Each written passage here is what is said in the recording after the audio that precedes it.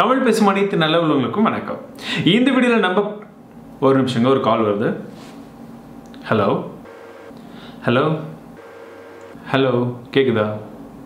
அல்லல்லோ. இது போல ப்ராப்ளம்ஸ் நம்மள பல பேர் பல விதமான சமயங்களில் ஃபேஸ் பண்ணியிருப்போம் இல்லையா? அதற்கான தீர்வு என்ன, அதை தான் இந்த வீடியோவில் வந்து பார்க்க போகிறோம். ஸோ வாங்க வீடியோக்குள்ளே போகலாம்.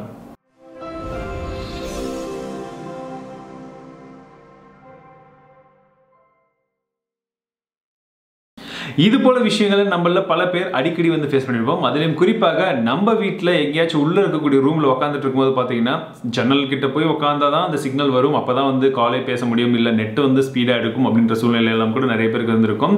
ஷாப்பிங் மால்லையும் வந்து அடிக்கடி வந்து இந்த செவர்கள்லாம் நிறைய இருந்து ரூம்ஸா இருக்கிறதுனால நீங்க அங்கே எங்கேயாச்சும் உள்ள போகும்போதும் அந்த மாதிரி இஷ்யூஸ் வந்து ஃபேஸ் பண்ணிருப்பீங்க. சினிமா தேட்டர்ஸ்லையும் இது போல இஷ்யூஸ் இருக்கு. ஸோ இதற்கான ஒரு தீர்வாக தான் LTE 900 அப்படின்ற ஒரு புது டெக்னாலஜியை வந்து ஏர்டெல் வந்து லான்ச் பண்ண போறாங்க. ஸோ இந்த டெக்னாலஜி வந்ததுன்னா கண்டிப்பா இந்த இண்டோர்ல இருக்கக்கூடிய இந்த கால் ரிசப்ஷன் கால் குவாலிட்டி எல்லாமே இம்ப்ரூவ் ஆகிறதுக்கான சான்சஸ் ரொம்பவே அதிகமா இருக்கு. இந்த 1800 MHz தான் வந்து நிறைய நெட்வொர்க் யூஸ் பண்றதுனால இதோடைய ஃப்ரீக்வன்சி அப்படின்றது பார்த்தீங்கன்னா ரொம்பவே அதிகமா இருக்கும். பட் என்னதான் இதோடைய ஃப்ரீக்வன்சிஸ் அதிகமா இருந்தாலும் சுவர், அதாவது ஒரு சாலிடான மெட்டீரியலை கடந்து போய் அந்த சிக்னலை வந்து கொடுக்கறது அப்படின்றது வந்து கொஞ்சம் வந்து ஸ்ட்ரென்த் கம்மியாக தான் இருக்கும். ஸோ அதுதான் இதில் இருக்கக்கூடிய ஒரு சில சின்ன சின்ன விஷயங்கள். 1800 MHzக்கும் 900 MHzக்கும் இருக்கக்கூடிய டிஃபரன்ஸ் அப்படின்னு பார்த்தீங்கன்னா அதோடைய வேவ் லென்த் தான். ஸோ நார்மலாக போகக்கூடிய அந்த சிக்னல்ஸில் நீங்கள் வேவ் லென்த் பார்க்கும்பொழுது தெரியும். ஸோ இருக்கக்கூடிய இந்த 1800 MHzல உங்களுக்கு வேவ் லென்த் அப்படின்றது ரொம்பவே ஷார்ட்டாக இருக்கும். பட் இதுவே இந்த 900 MHzல பார்த்தீங்கன்னா உங்களுக்கு இந்த வேவ் லென்த் அப்படின்றது ரொம்பவே வந்து லாங்காக இருக்கும். ஸோ இதனால இது வால்ஸ்லாம் ஈஸியாக பெனட்ரேட் ஆகிட்டு நமக்கு ஒரு சிவற்றை தாண்டியும் வந்து கடந்து அந்த சிக்னல் வந்து கொடுக்கக்கூடிய வல்லமை இருக்கு. அதே போல் இது ரொம்பவே எஃபெக்டிவாகவும் இருக்கும்.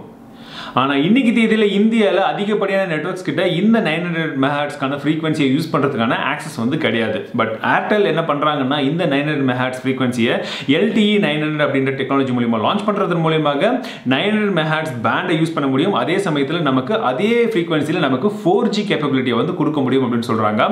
இது போல் புது புது டெக்னாலஜியை நெட்வொர்க்ஸ் வந்து அடாப்ட் பண்ணி நமக்கு கொடுக்கும் பொழுது அதோடைய ஃபுல் ஃப்ளெஜ்டான யூசேஜ் வந்து மக்களுக்கு வந்து சென்றடையும். அதிலும் குறிப்பாக பார்த்தீங்கன்னா நீங்கள் எங்கே இருந்து வேணாலும் ஈஸியாக வந்து கால் பேசலாம். வீட்டில் இருந்தாலும் சரி, ஷாப்பிங் மாலில் இருந்தாலும் சரி. அது போல் நெட்வொர்க் வந்து புகுறாத இடத்துல கூட இனிமேட் வந்து நெட்வொர்க் வந்து ஈஸியாக ரீச் ஆகும் அப்படின்றது ஒரு ரீசன். ப்ளஸ் ரெண்டாவது விஷயம் பார்த்தீங்கன்னா இன்டர்நெட் கனெக்டிவிட்டி அப்படின்றது ரொம்பவே முக்கியமான ஒரு விஷயமா இருக்குது. அதிலும் குறிப்பாக இது 4G அப்படின்றதுனால உங்களுக்கு ஸ்பீடும் அதிகமாக இருக்கும். அதே சமயத்தில் கனெக்டிவிட்டி அப்படின்றதும் வந்து உங்களுக்கு ஃபாஸ்ட்டாக இருக்கும்.